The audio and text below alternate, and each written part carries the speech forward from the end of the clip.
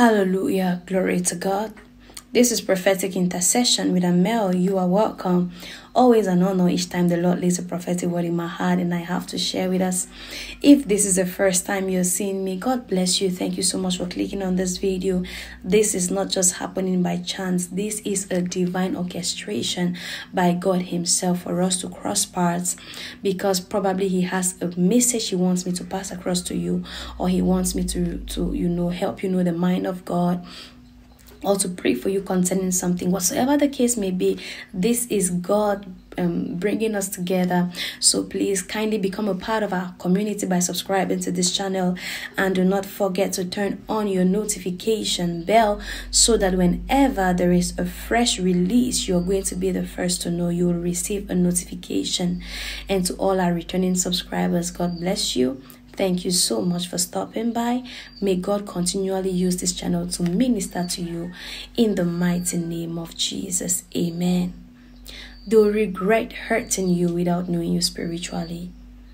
They are going to regret their actions massively because it is going to backfire. It will backfire on them. You know, the Bible says, touch not my anointed and do my prophet no harm. But sometimes these prophets are not known to us. Sometimes people feel like to be an anointed of the Lord, there has to be a placard on your head. And so because they don't really know who you are, they take the liberty of hurting you or harming you because they feel like there are no consequences, there are no repercussions. But you are an anointed of the Lord, and whatsoever anyone does against you, God will fight them. I was speaking with someone yesterday, and the person was telling me about how they try to bring someone to, is it reasoning or to justice, and how it backfired. And I told them that person is an anointed of the Lord. The fact that they are not prophets, or the fact that they do not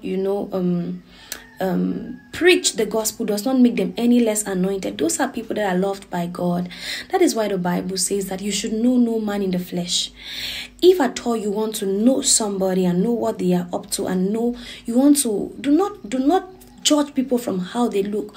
Always try to know them in the spirit. Pray about people before you attack them. Be very careful, because it might backfire. There are people who are loved of God. There are people who have a special relationship with God, and when you try to fight them, you're fighting God, and God will retaliate.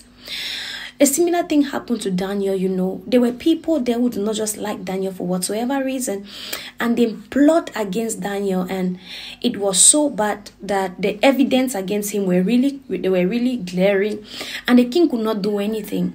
The fight against Daniel was against his religion. They were looking for ways to bring him down, and they knew there was really no any other avenue to get to Daniel except through his faith and his religion. And so they said nobody should pray.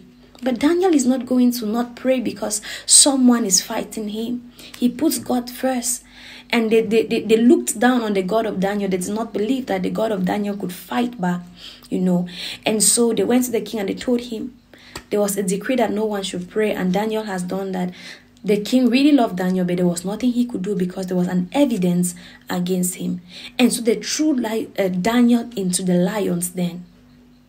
But guess what? God shut the mouth of the lion. So much so that the lion looked at Daniel and did not see food. The lion looked at Daniel and saw a companion to discuss with in the lion's den. But it did not end there. When the king noticed that the lions did not eat Daniel up like it was supposed to, he was marveled. And guess what? The people that plotted to put him there, it backfired on them. If they had known that Daniel is not only an ordinary politician, like I would say, or an administrator, like he was in Babylon, they would know better than to attack him. They would know better than to hate him or try to harm him, because they would know that his God is active and alive. Anyone that tries to harm you, anyone that tries to hurt you, they do not know that they would have to reckon with God, because God will not let it go unattended. God will not turn a blind eye to the people that are seeking to hurt you, that are seeking to cause you pain. Hallelujah, glory to God. You are God's anointed, and he delights in you. Did you receive this word with gladness? May the Lord bless you and keep you, cause his face to shine upon you. May he be gracious to you and give you peace. The shalom of the Lord, nothing missing, nothing broken, in Jesus' mighty name. Amen.